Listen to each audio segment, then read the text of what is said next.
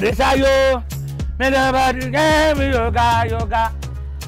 Ọlọ́run ṣe jẹ́dé o. Benzi. Má worry, mi ò ní ṣègbéraga. Don't worry, just stay there. Come and report yourself to me. I'm here. Baba. Baba. Ó pọ̀. Ọmọ kan bí 1 million. Ẹ sọ wọn yín dáadáa. Ẹ sọ ó pọ̀ agan. Visa. Ó pọ̀. Sí, àtúgbà nínú. Hey. Ẹ wá bí. Where na see new note? Abẹ́yọ̀ mẹ́rin ti ń jalè ní ọ̀daràn. Mr. Man. Oga, how you dey? Who is the Oga of this place? Emo, now me get everything for you. I'm the Oga. You are the Oga. Thank you very much. Okay. Yeah. Okay. It's here. Yes! Moko. That's Kidagati. What is this? Baba be Malian. Anything concerning better? No. I told you to change my engine fan belt. And you use this belt. What? Alaye se leba moju ni. Your hair block. You don't know who changed belt for you. You don't see me before. Who changed it? You see me? I don't see you before. I mean, stand up for you. Who changed jam? I won't know. How will you be the Oga for this place? I be Oga. Say me now. What you supposed to ask me? What the person will change this belt now? When I don't take it, I got to go to frog me. Give me only the Oga Fatai. After our original paradise, Otugbede, Babageda ya so opu yo. 5 documents. No, I'll put it first. I'll give you 24. Beyu. Sir. Wolf. Oh, got me. Koshi was here. I have to keep my food. Yeah, Omale. What kind of nonsense is this now? I'll preface and go punish you. I go throw you back to them. My customer. Leave me alone, Jerry. Your car don't spoil again. Wait, Oga. Say nah. It's him. This time is me. Oh, now you. Nah me. Oga, I beg. Beyu. Where do you fix for this car? Fan belt. Fan belt. Yeah. Wait till be this. Fan belt. Oh, sorry. Mercedes Benz fan belt. Oh, Mercedes Benz fan belt. You the best. Oh, you the best. Leave that there. You two. This way. Let's go to kill the two of you. You the mad. See where you go put for Benz. How this thing resemble fan belt? No, yeah, this belt now. The Gucci one is very expensive. So, okay, now why you come buy this one? You say you now you carry me go sir. This one now I don't enter. No, that's you. No worry. Oga, I beg. No verse. Now you see all this one you are saying is none of my business. See, I have meeting to attend now. No worry, Oga. You know what you go do for me? I beg. You go give me 14,000 naira. Marty go buy another fan belt. 14,000? Yes, now. But I gave you 5,000 yesterday. Who you give? Okay, now 5,000 you give her. No wonder they go use this thing for you. Now 14,000 and they sell her now. So now 5K you collect for belt. Abi? My manager. No, you help my manager. No worry. I'm going to do back my low belt. Never low loan ko. Abi leke. You never see. See, just fix this thing, man. Fix it. Sorry, I will. Let's have 500 for. Come on, Bokada. Then go carry bike, I beg.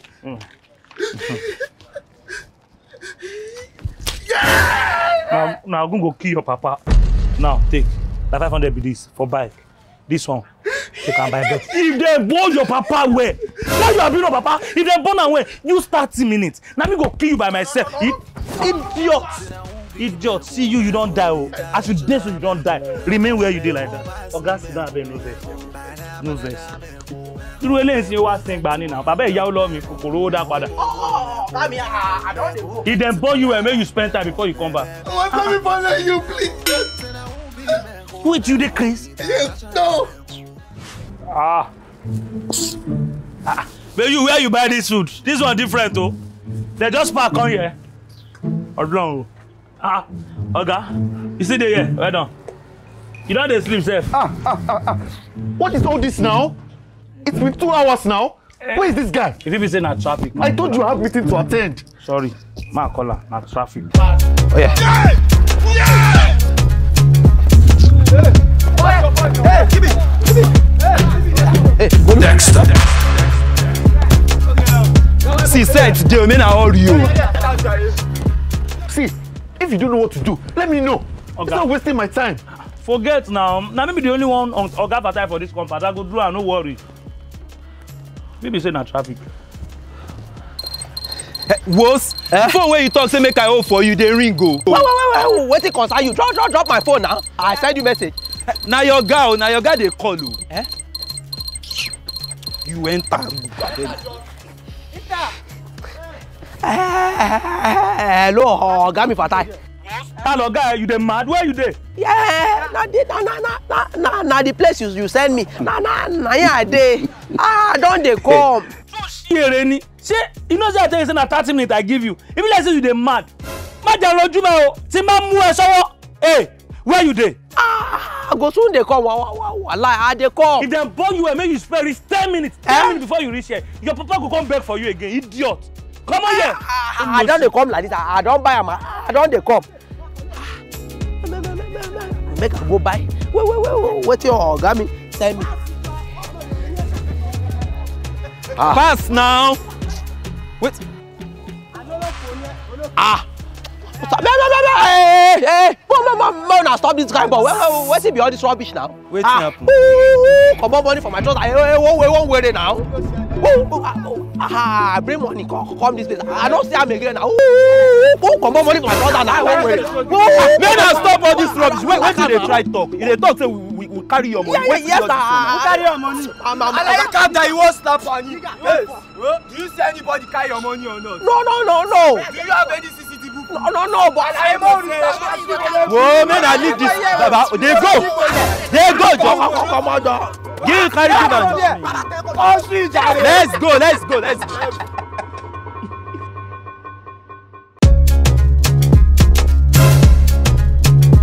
This is my last time in this place. Oh God, don't worry. A trial will convince you. Try us one more.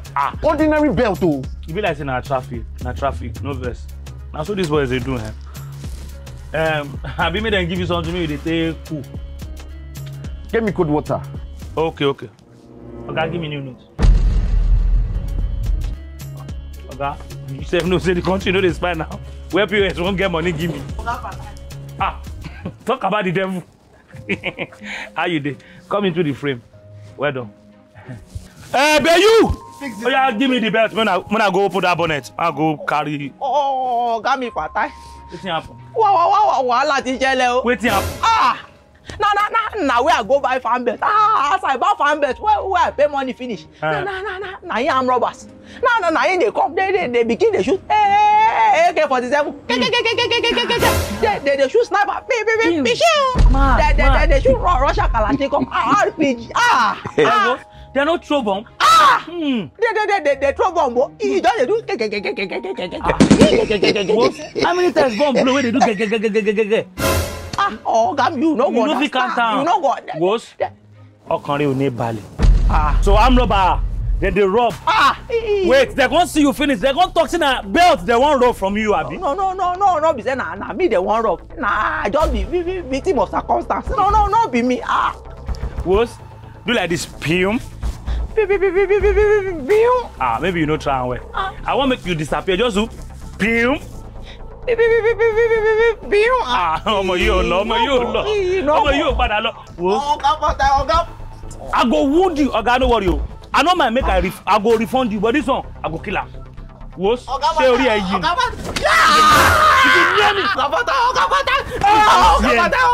Na me go kill. Okay. You don't lose the money. I know what's happen. You don't lose the money. Go. Oh yeah, they call you. Come. Mon boy, let's go back. What? You the mad? I'm sorry. One chop there, but go heaven. I'm so sorry, sir. Now they hear you. What you talk say you happen? What? Sorry, no, I'm so sorry. I'm so sorry. Like I said, this bastard, he did not lose the money.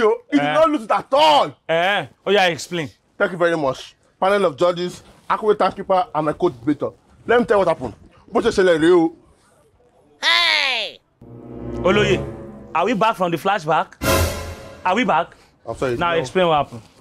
So, when he was going, you gave me money here. Shebi? He now put it inside his pocket. On my leg, you have forgotten to put he hung it there. The money is inside that thing. Okay. Yes. Okay, in uniform when you hang there, yes, inside the money there. The money is there. Now what they talk with? Show the body. Eduro, guy. This battle not gonna play bunny. Yes or yes? You see? Only go bunny. Why they owe me? Now go get the money. Make go buy another belt for me. Hey, don't bother. Come back, stop. Idiot. It will be there. The money will be waiting for you there. Anity. What happened? Thank you very much, Darren, sir. Let me tell you something, sir. Since I've been in this work, I've been honored to have you, and I'm sure you're honored to have me too. Okay. Just to teach this boy a lesson, there's some things I did. Okay. You know the Togo you ate with me. Mama jẹun kú ni, mama jẹun kú ni, ẹni bá ní kí n má jẹun. Ó sì jẹ kú náà ni.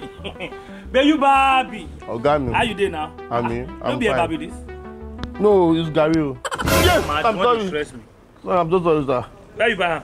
Eba ya Togo. You might just open for our street here. Oh, tell me where. You say it and I carry me come. Quick shop, me come go help me buy.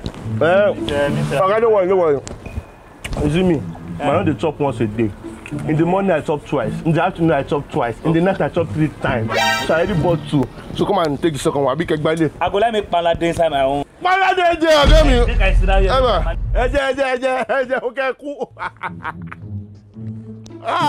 Adama jẹun kú ni, ọ̀gá mi. Adama jẹun kú ni, ọ̀gá mi.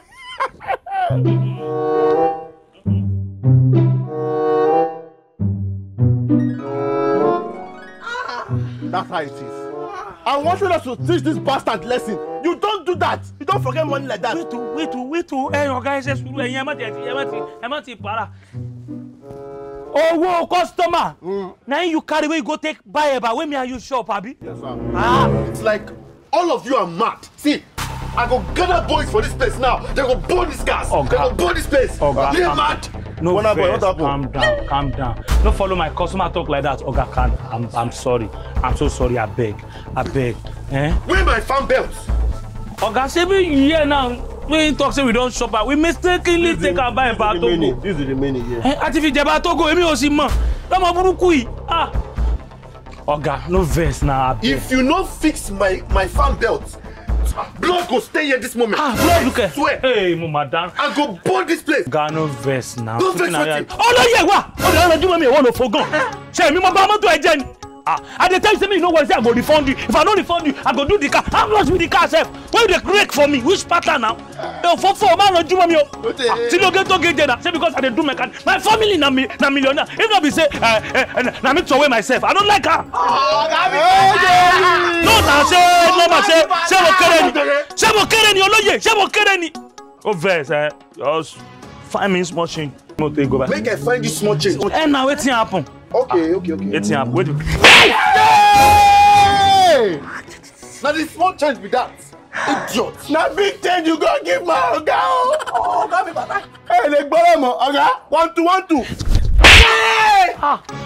Oga, I beg no vex. No be your own slap oh. I know you can say that you want me. I know they beat customer. I swear. What? See the town. You slap me. It's a mistake. I beg. I know they slap customer. Fix my fan belt. 1. Oga, even though na fan base, I know we fix my fan belt 2. Oga, it's counting to 100. I don't baby. Yes. It's up. Hey, where you dey go?